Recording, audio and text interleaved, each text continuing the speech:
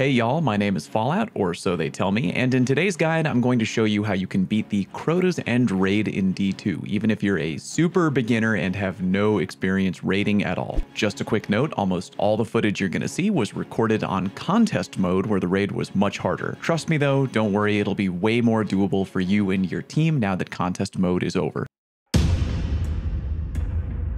Jumping right in, we have a very quick opening encounter that will introduce you to the main mechanic of the raid. You'll need to form a bridge into the Hellmouth in order to fall down into the dark below. One person has to pick up this glowing ball of light, aka the Chalice of Light. This is your primary mechanic throughout the raid. The Chalice of Light will charge up automatically over time on your HUD, and when the charge meter is full, you're going to have a brief window of time where one of your teammates will have to take the chalice from you or else you will die. Once a teammate has taken the chalice from you at full charge, you will now have the Enlightened buff. Taking the chalice from a teammate before they reach full charge means they will not get the Enlightened buff. When you have the Enlightened buff, dunk it into the large plate in the floor to begin forming the bridge. Pass the chalice around after it reaches full charge and continue dunking the Enlightened buff into the plate until the bridge forms, and then jump down below to begin.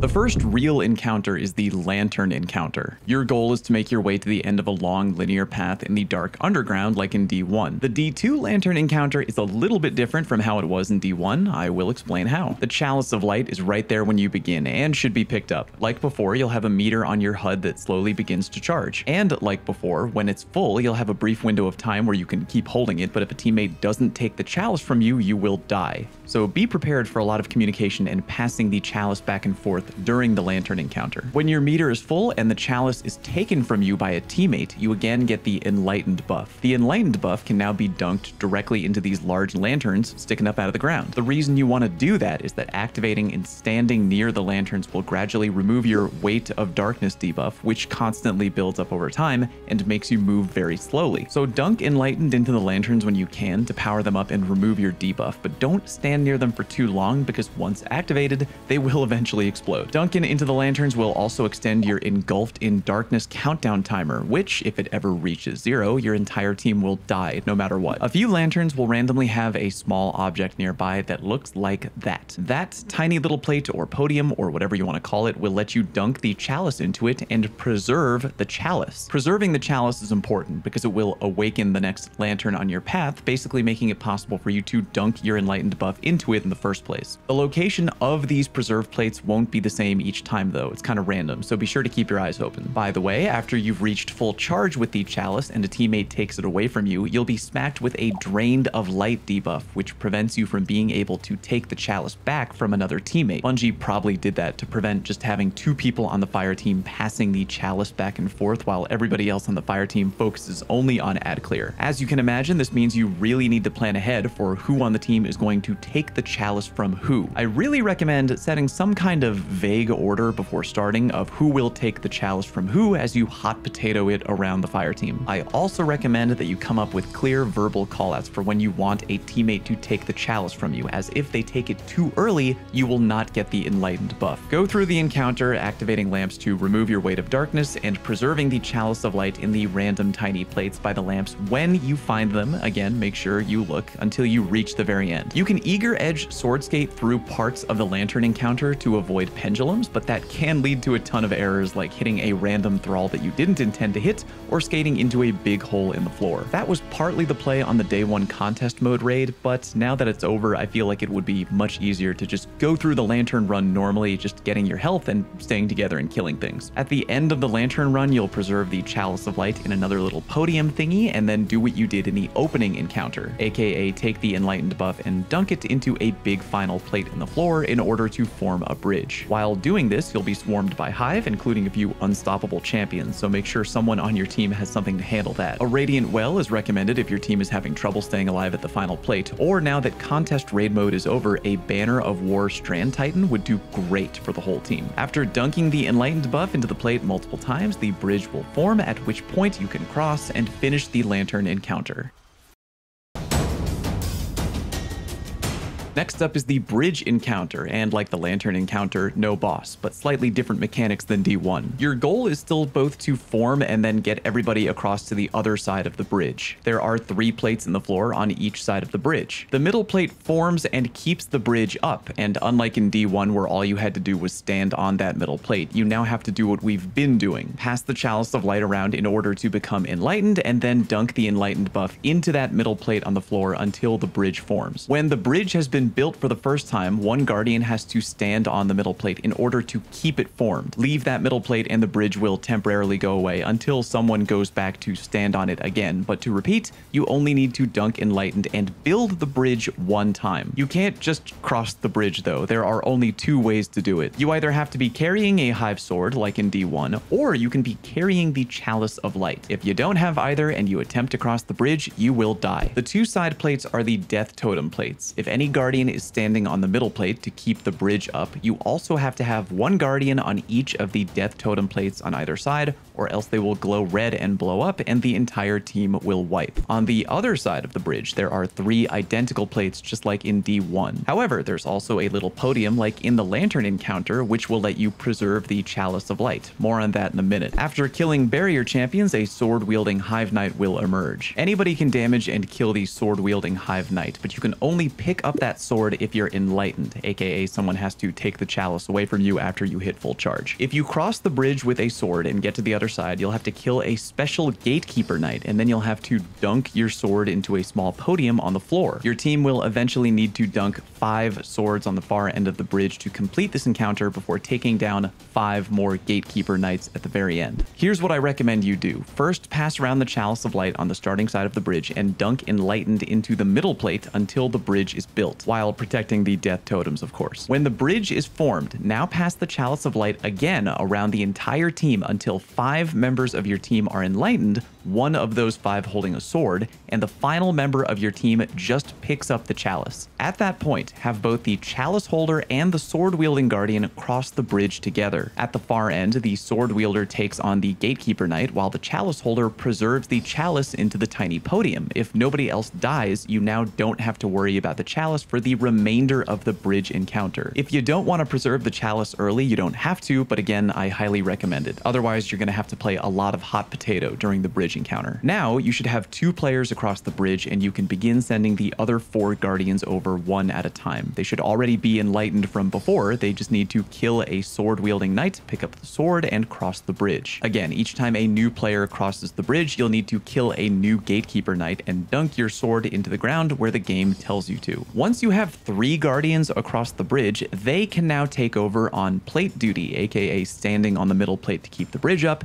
and having 1 guardian for each death totem plate. When you've done this, the 3 guardians back on the original side of the bridge can get off their plates and focus on staying alive. Continue having the guardians cross one at a time, and if you're doing the dunk the chalice early strat that I've recommended, have your final guardian who crosses the bridge be maybe a more experienced player, as they'll have to stay behind and kill their sword-wielding knight alone without dying. When everybody is across the bridge and 5 swords have been dunked in the floor, 5 more gatekeeper knights will emerge, as well as barrier champs and ogres. Remember, after everyone's across the bridge, you can get off all the plates, as you only need to protect the death totem plates if someone is standing on the middle plate to hold the bridge up, which you no longer need to do. Kill all the knights with everyone across the bridge and encounter over. Next up, we have another little mini encounter, not quite the 3rd encounter yet. Let's just call it the hallway. There are green shield doors which your guardian can't go through unless you are enlightened. Pass the chalice around and have your enlightened guardian go through the shield door to kill a shrieker. Killing a shrieker will power down the green shield door so everybody can now get through. It's a very ad-dense hallway, but you should honestly be fine. Like in D1, by the way, there is a hidden chest at the very end of this hallway before moving on to the next encounter that you have to get to early before a closing door seals it off forever. If just 1 guardian makes it through, everybody can get the chest, but if nobody gets it, you miss out on the chest. I don't have footage of the chest though. We weren't fast enough on contest mode because we were trying to not die, but it is there, trust me. Maybe send a Thunder Crash Titan to go get it when the shield doors power down.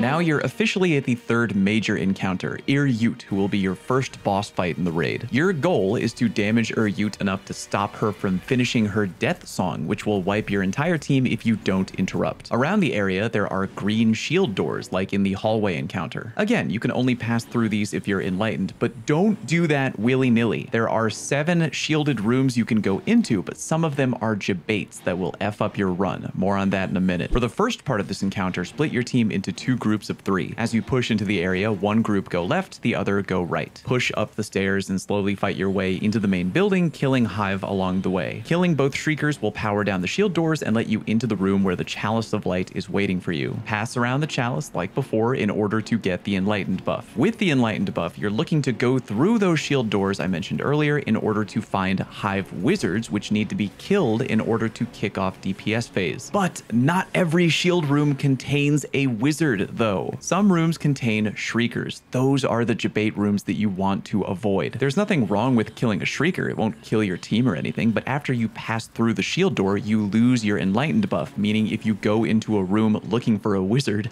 and find a Shrieker, you can't turn around and leave the room without killing the Shrieker. And on top of that, that means you have to go get Enlightened again in order to enter another shield room to try and find the wizard that you're looking for. As you can imagine, that wastes a ton of time, and after a certain amount of time, Ur-Yut will begin singing no matter what. So you only want to go into a room if you know for sure there's a wizard in there, not a Shrieker. So how do you tell? Well, if you get really close to a shield room and look on your radar, Shriekers appear as large red circles, and hopefully you can see this, a tiny black triangle either pointing up or down. That'll depend on their elevation relevant to you. Triangle pointing up means a Shrieker is up above you, triangle below meaning a Shrieker is below you. If there is no big red circle on your radar, that means a wizard is in that room. You can also use Wish Ender to peep into the rooms and use wall hack vision, but scouting the radar works just as well. On your first damage phase, you are looking to find 3 wizards out of a possible 7 rooms. On your second damage phase, you're looking for 4 wizards, and if you need a third damage phase, you'll need to find and kill 5 wizards. Our team used the following call-out system for identifying which room is which room. B stands for balcony, by the way. We assigned one guardian on the team to literally run around and check every shield room during combat while people are passing the chalice to find exactly which rooms had a wizard, and then assigned specific players on the team to go to a specific room and kill a specific wizard, aka, hey Fallout, go kill the wizard in room L2. Hey Anno, go kill the wizard in room R1, etc. I recommend doing this, but if you prefer a more chaotic approach and want each wizard killer to just find their own wizard, by all means do that. Keep in mind though, as soon as one person kills a wizard, Ur-Yut will begin singing and the DPS phase officially begins. So I recommend having the wizard killing guardians chip down their health until they're finishable, and then waiting for the final wizard killer to give a 3, 2, 1 countdown for everybody to finish at once. That way, all wizards are finished at the exact same time, and everybody can meet up for damage phase at the exact same time, rather than some people showing up early and some people showing up late because they killed their wizard late. Again, you can only damage Ur-Yut when all the wizards you need to kill have been killed. By the way, as holding the chalice too long will eventually kill you, when enough guardians have been sent out to vanquish the wizards, whoever is holding the chalice at the moment should drop down near where you entered the outside portion of this encounter and preserve the chalice by dunking it into the little podium in the floor. If for whatever reason there was too much chalice passing and extra guardians have the enlightened buff but didn't use it to go kill a wizard, good news, you can actually use the enlightened buff during the DPS phase. I don't have footage of this because I was a wizard killer, but you can literally walk up to Ur-Yut and dunk the enlightened buff directly into her for damage, and it's actually pretty respectable damage. For damage phase, I recommend a Well of Radiance, of course, and if you have one, a Divinity and Linear Fusion Rifles. On contest mode, we literally two-phased Ur-Yut both times doing this, so it should be even easier now that contest mode is over. But honestly, whatever damage method your team is most comfortable with, rockets, machine guns, it ain't really that deep. I think it's a good idea before starting the Ur-Yut encounter that you pick one guardian to scout out the wizard rooms and also to pick dedicated wizard killers as well. If you don't one phaser, just rinse and repeat. Go back and get the chalice from where one of your guardians preserved preserved it before the damage phase. Ideally, the first wizard killer should be the one to go get it, while your wizard scout runs around and again looks for which rooms now have wizards. Pass the chalice around to be enlightened, and again you're now looking for 4 wizards instead of 3, and then after that damage phase, if you need another, 5 instead of 4. Do this until Iryut is finally dead.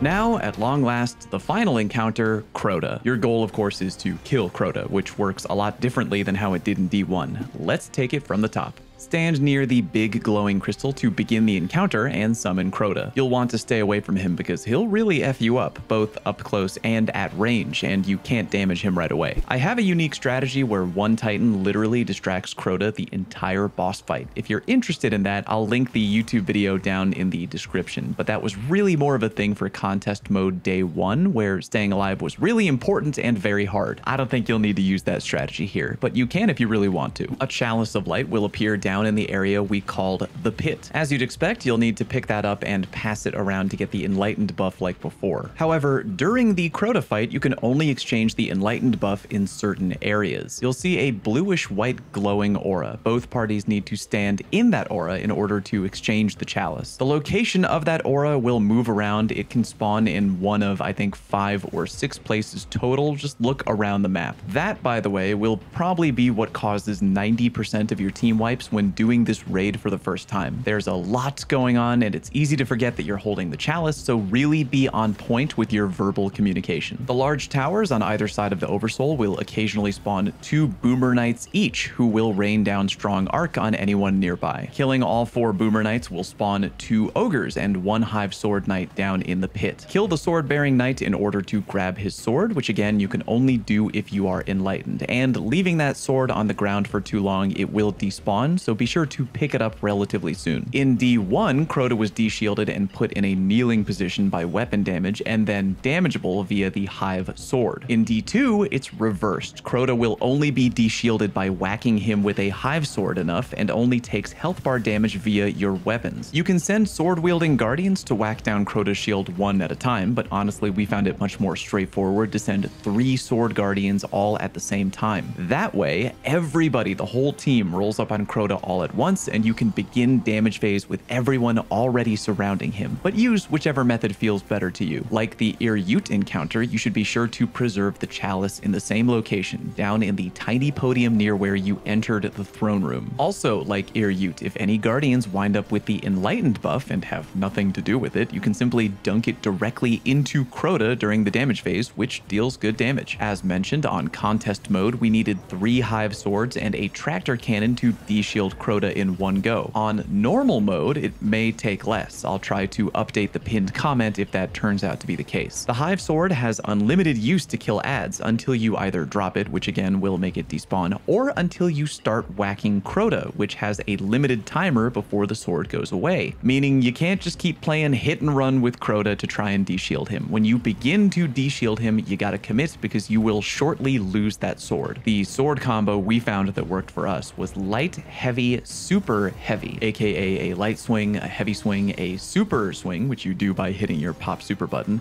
and then another heavy swing. When Crota is de-shielded, now it's time to hit him hard. Radiant Well is a big recommend for easy damage dealing and staying alive, as Crota will fight back. Be warned, Crota can break your Radiant Wells, so having at least 2 Radiant Warlocks will probably be a good idea for both staying alive and extra damage output. Just have your extra Warlock on standby to pop the backup well if the first one breaks or runs out. 1 tractor cannon is borderline mandatory, as you'll make Crota take an extra 30% incoming damage, and everyone should bring their best close quarter weapons. Lament is a big recommendation, but Falling Guillotine or any other well-rolled sword should be fine, likewise for the Legend of Acreus. When damaging Crota, keep your eyes peeled on your HUD for the Oversoul timer. Eventually, one Guardian, who you should pick in advance, will need to break away from damaging Crota in order to shoot the the Oversoul, aka the gigantic glowing green thing in the sky. The Oversoul is incredibly easy to break. If you're close, you can do it with a fusion rifle. If you're far away, just use any weapon with good range to plink down and break the Oversoul. Keep in mind though, breaking the Oversoul will end your damage phase and re-shield Crota, so you don't want to do it too early. Try to wait until the timer gets really low, maybe around 6 or 5 seconds, less if you want to be daring, before someone breaks off from the group and damages the Oversoul. After that, rinse and repeat. Go reacquire the chalice from where you preserved it, kill boomers to summon the Sword Knight,